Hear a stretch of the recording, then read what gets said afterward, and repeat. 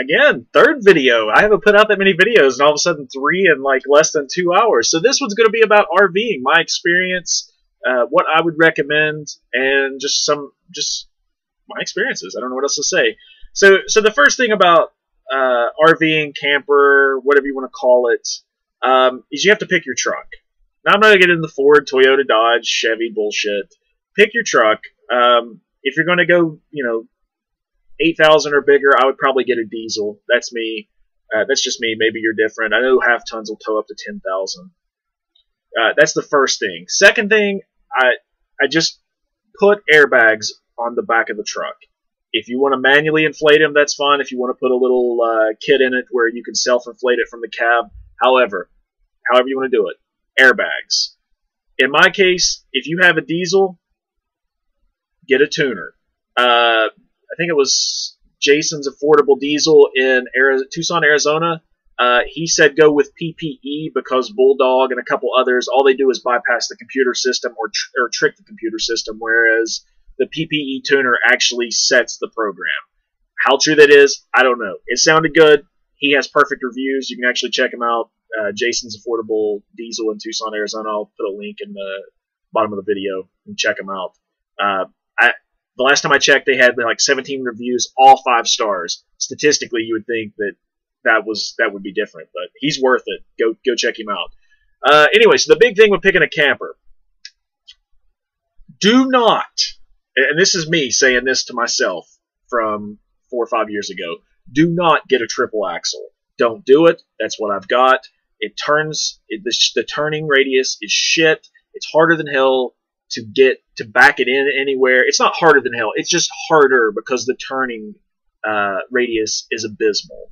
It takes longer to put it in a place, and it makes me sad. It makes me a sad panda. So don't do it. The other thing I would say is less is more. A lot of the stuff like electric fireplace, those are nice for like the aesthetics, and yes, it's soothing and relaxing and everything else. But if it goes bad, then you have to buy another one, whereas if you didn't have the fireplace, then you could just buy ceramic heaters from Walmart all day long for $40, and then when they break, just throw them away, go get another one. So it's a little bit harder in that case. As far as, let's see, what else? It depends on what your storage needs are. Like, I live in my camper, so I've got everything I need. I have a washer-dryer hookup in it. I got a Splendid XC2100, I think. From what I've read, always get a vented washer-dryer. The big thing with it is your clothes, if you don't get them out immediately, or if you overload it, your clothes will come out wrinkled as hell. So, make sure you get them out. But that's not been an issue. I've had no issues with it. I had it for 5 years. Runs like a top. Knock on wood. Which brand to pick? Honestly, the biggest thing that I've had with my Heartland Cyclone is that the things that have went wrong on it are not Heartland's fault, essentially. But it's the same thing as if you bought a Mercedes-Benz. I've made this point before in a previous video. If you buy a Mercedes-Benz and they have a recall on the steering wheel because it just falls off, but it's made by Ford, it's still attached to a Mercedes product, so you associate that with that product. So the things that have went wrong in my camper have been the drum brakes on the axles. I had to have all 3 of those replaced, plus the wheel bearings. Water pump has been replaced 4 times. Why it keeps going bad, I don't know. I mean, it's a water pump. You would think it would be fairly simple to keep functioning, but it's not. The generator, I had to own a generator. Those are bulletproof. And from what I've talked, from other people I've talked to, they've never had any issues either. I had to have it worked on 3 times because it was only firing on 1 cylinder the whole time I'd owned it.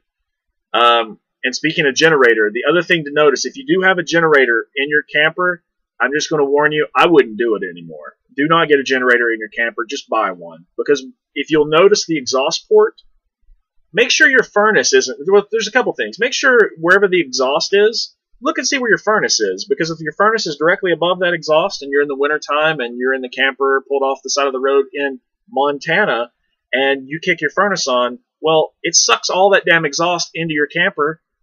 Kind of makes you sick. Just saying. And the other thing is, if you have slide outs on the exhaust side, that exhaust is going to seep in through the slide out. It's just one of those things. It's just an annoyance. Get a portable generator. then you can put it in the bed of your truck, or you can put it out somewhere where the wind can take the exhaust, somewhere other than inside your camper. It's kind of hard to live that way, I'm just saying. Although I'm getting ready to upgrade to a Cyclone with it has a real bathtub in it, so that's pretty cool.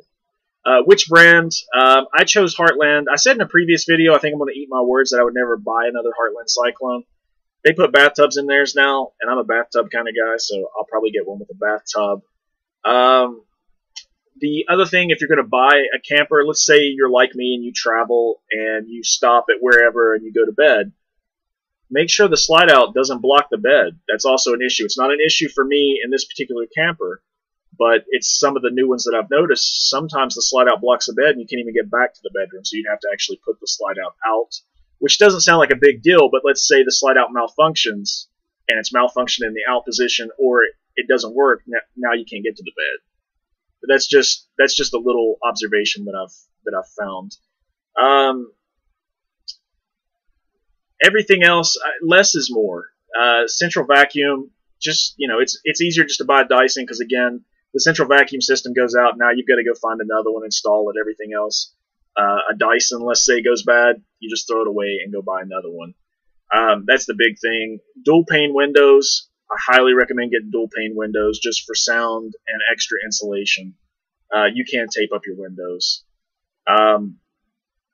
Let's see. I know there's something I'm forgetting.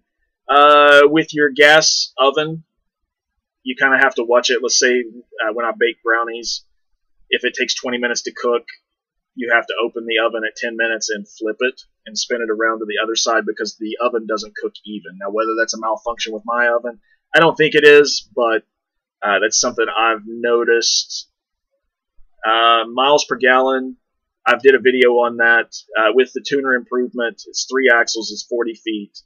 I get 11 to 13 now with the tuner.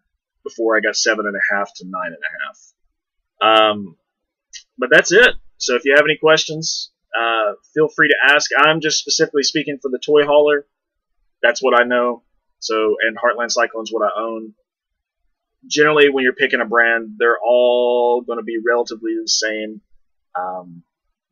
with little caveats as far as options and features. But if you have any other questions, feel free to ask me, and I'll answer them to the best of my ability. Peace out.